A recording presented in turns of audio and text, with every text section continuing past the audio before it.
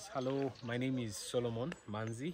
I'm a civil engineer with Marigold Engineering Limited, and I am here in Luwero.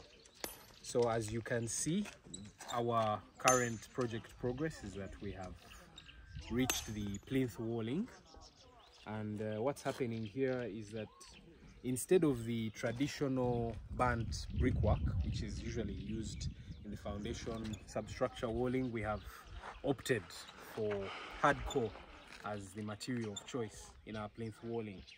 Now, the primary reason why we are opting for hardcore, except of course the advantage of strength and increased load bearing capacity, is essentially that it is a damp proof coarse material. While brickwork over the course of its lifetime absorbs water and therefore makes the house susceptible to damp proof defects.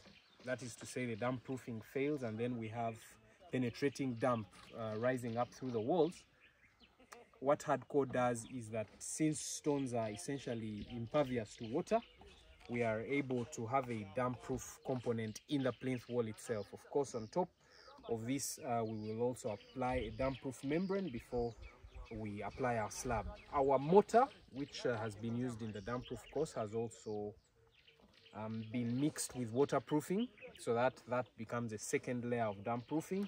And we will also mix the concrete works for the ground floor slab with a damp proof compound, so that we have 3 layers of damp proofing, and ultimately our occupants of the house will never have to struggle with any penetrating or rising damp during the lifespan of the building.